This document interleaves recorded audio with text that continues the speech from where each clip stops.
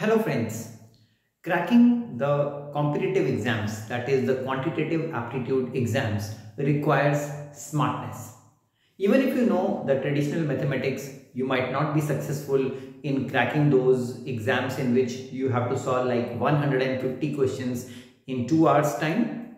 So you need to skip steps and you need to be aware of the shortest possible method to crack those questions. The intention of Suresh Aggarwal's mathematics shortcuts is to provide you such competencies, such skills, tips and tricks through which you can actually solve all those problems within so much of limited time which is given in the competitive exams. In this video, I am going to take up 11 amazing facts. Yes, 11 different amazing facts which you must know if you want to crack all those competitive exams.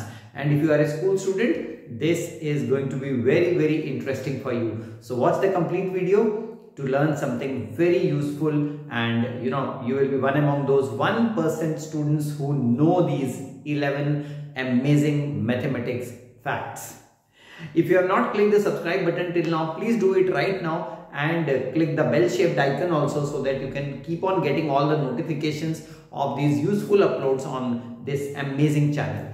So let's get started and have the first amazing fact. The first amazing fact relates to, I think this is the most common one and most of us already know this. This is when you have to add or sum up the first n natural numbers. First n natural numbers. Like suppose somebody asks you, what is the sum of 1 plus 2 plus 3 plus up to say 400. Oh my god, you can't keep on adding them, right? So this number is n, right? Up to n. Just use the direct formula n multiplied by its successor, that is n plus 1, and divide the result by 2. So what will be the answer here? N is 400, so multiply that by 401 and divide the result by 2. So 2 cancels this 200 times, and your answer for the question will be double of 401, which is 802 followed by 2 zeros. Now no need to add the natural numbers, you get the answer directly. Now this is one of the simplest things, right? The second onwards, the second fact onwards, you will realize there are so many different things to learn. Now let's expand this and do the second one. Now I want to take only the sum of first n, not natural numbers but selected band of natural numbers which are even numbers. Now when you have to take only the even numbers, there is a slight change in the formula. This upon 2 vanishes and you have to do only n times n plus 1. Now suppose for the same question I need to do the sum of first 400 even numbers, 2, 4, 6, 8 up to 400 such even numbers, first 400 such even numbers, then I'll put 400 here, 400 times 401, that will give me my answer. And likewise the third one, let's complete this part, the sum of first n odd natural numbers. So we have a formula for everything, and odd numbers is even more simpler than even numbers. If you are selecting n odd numbers, just do n square. Pretty easy, right? Let's take an example of this one. So suppose I need to do 1 plus 3 plus 5, all odd numbers. Up to how many such odd numbers? Maybe let's take 21 numbers. 21 such numbers, okay? Starting from 1, we are taking odd numbers, and how many numbers? 21 numbers. So the sum will be 21 square, which is 441. You don't have to do any calculations, just do 1 square and you get your answer. So 3 basic tricks which will help you in cracking so many different types of questions in the quant exams. Let's move on to the next type. The fourth amazing series concept is based on sum of, now again we are adding something, sum of, this time I am taking the squares of first n natural numbers. Now the same thing, but this time I want to add the the squares. So what is the example? Like I have to do 1 square plus 2 square plus 3 square up to 10 square. Okay. Now I want to find the result. So if this number is n, that is 10 in this case, I just have to do n, its consecutive number n plus 1, and then twice of n plus 1 and divide the result by 6. I'll get my sum directly. I don't have to find the squares of the individual numbers. I just have to put the value of n. So what happens here? N is 10. So 10, 10 plus 1, 11, and double of 10 is 20 plus 1, 21, and divide the result by 6. So 3 2s are 6 and 3 7s are 21. 2 cancels this 5 times. And so what is this? 55 into 7, and that is 350 plus 35, 385 is the sum of squares of first 10 natural numbers. Isn't that amazing? One formula and you get the squares, the sum of squares of any number of natural numbers. Now expand this to the fifth amazing fact. Now I want to take the sum of squares of first n. Now I'll split it. Now I want to take only the odd natural numbers. Now this is important. Now up to fourth, I think many of us know the trick, but after fourth, they are rare. Sum of squares of first n odd natural numbers. Now when we have to take the odd natural numbers, you have to do n times 4n square minus 1 and divide the result by 3. So you can check. You can take like 1 square plus 2 square plus 3 square only up to say 3 square. Okay, but that will go in the the fourth trick. For the fifth trick, you have to do 1 square plus 3 square plus 5 square plus 7 square. So you can take first 4 odd natural numbers and we are trying to add the squares. Just put n equal to 4, you will get your answer. I'll leave the try part for you, okay, so that we don't unnecessarily elongate the video. Okay. Let's have the sixth fact. Now the same thing with sum of squares of first n even natural numbers.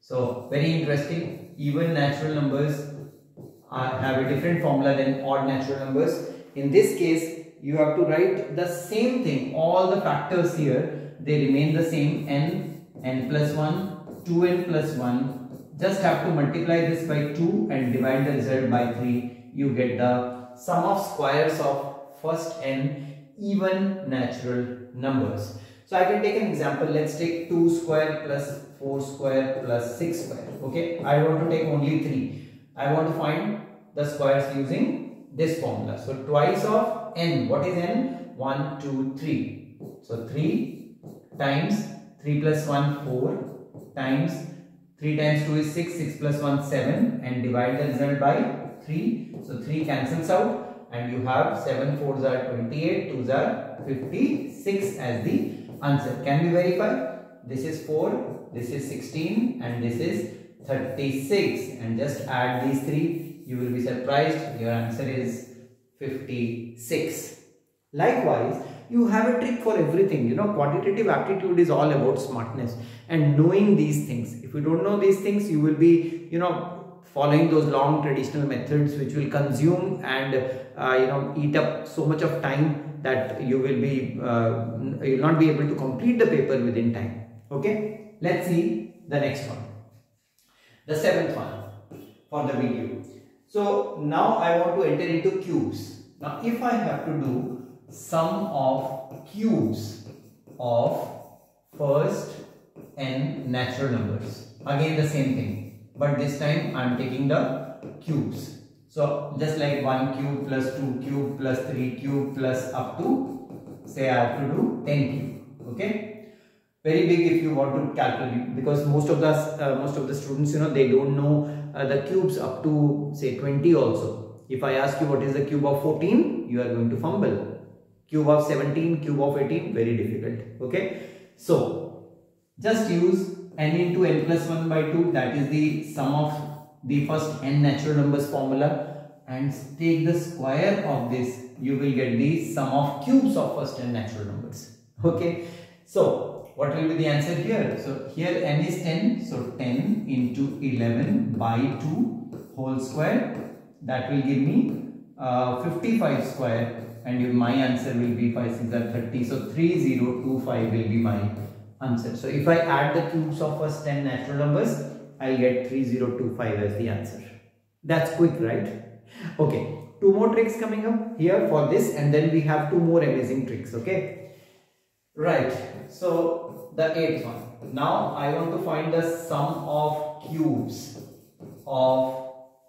Now obviously I have to split these natural numbers into even and odd. Sum of cubes of first n even natural numbers. Even natural numbers. And the same thing for the ninth one, I will have sum of cubes of first n odd natural numbers. Okay, odd natural numbers. Now these two formulas, I have written them together. There is a reason for that, because the formulas are little bit confusing, because when you do both the formulas at the same time, it will be little bit time consuming. Okay, n and n plus 1, just do the squares, n square and n plus 1 whole square. Now I am telling you how to remember the formula. Okay, and just do twice of this, you will get the sum of cubes of first n even natural numbers. So if I have to do 2 cube plus 4 cube plus 6 cube up to 10 cube. Okay, so 5 numbers, I can put n equal to 5 here and I will get my answer directly. Okay, so you can do this. Okay, I'll leave it to you as a DIY. Then sum of cubes of first n odd natural numbers is little confusing because it interferes with this formula. So you have to do n square in both of them, and apart from that you have another term 2n square minus 1 in case of odd natural numbers whose cubes are to be added. So these are some of the basic things we should know if we want to find the cubes, sum of cubes of the natural numbers, then even natural numbers, and then the odd natural numbers. So these are 9 things, and the 10th one and the 11th one, they are the most amazing ones. Let's see the 10th one for this video. Now in the 10th one, we have a divisibility rule. Suppose I have n cube minus n, like say 18 cube minus 18, or I have n raised to power 5 minus n, or I may have n raised to power 11 minus n, or for that matter n raised to power 13 minus n. Now these 4 rules are very, very important for competitive exams, because you get so many questions based on these. Now these expressions which I have written have a unique power. Here we have cube, here we have power 5, power 11, power 13. Actually, when you take n cube minus n, it is always divisible by 3. Now you can check. If I do 2 cube minus 2, 2 cube is 8, 8 minus 2 is 6. Yes, it is divisible by 3. Every time n cube minus n will be a multiple of 3, or it will be divisible by 3. Likewise, we have a power 5 here, right? So this will always be divisible by 5.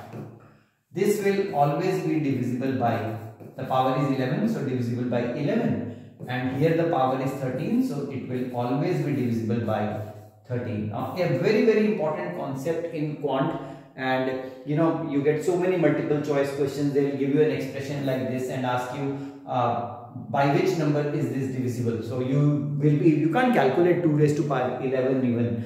That is also difficult in a quant exam. It will take so much of time. And what if you get a number like the 17 here, 17 raised to power 11 minus 17. Oh, very difficult to find, and it will be divisible by 11. So the powers 3, 5, 11, 13, they are special powers if you want to remember these rules. Okay, and the final one, 11. Now suppose there are two numbers whose ratio is known. Okay, I'll take an example also, very important. So suppose the two numbers, the ratio is A ratio B. Okay, and the LCM of these numbers A and B is say X. Okay, I can actually find the HCF of A and B. How? Just take X, the LCM, and divide it by the product of the two terms of the ratio A and B. You will get the HCF. Very important concepts for quant exam. Okay, now let's take an example. Suppose we have the numbers 28 and 42. Okay, now what is the ratio of 28 and 42? The question will be given in this form. The ratio of two numbers is 14 2 14 3, so 2 ratio 3, right? And this is given to us, the ratio of the numbers, and we are given that the LCM of the numbers is 84.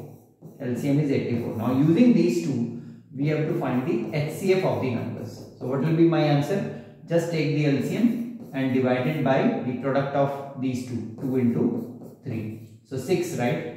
And 6 cancels this 14 times. Yeah. So the HCF of the required numbers is 14. So you don't have to find the numbers. I took this as an example and I framed the question and I got my answer. HCF is 14. You can check. 14 2s are 28. 14 3s are 42. So HCF is indeed 14. Right?